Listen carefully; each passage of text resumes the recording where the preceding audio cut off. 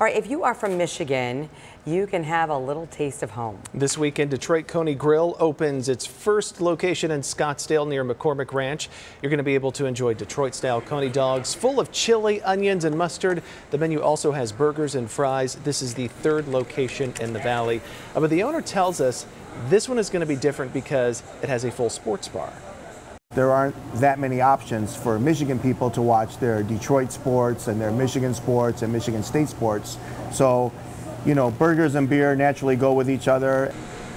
Well, there you go. The location also serving breakfast and Michigan favorites like Sanders Fudge, Faygo Pops, and Superman ice cream.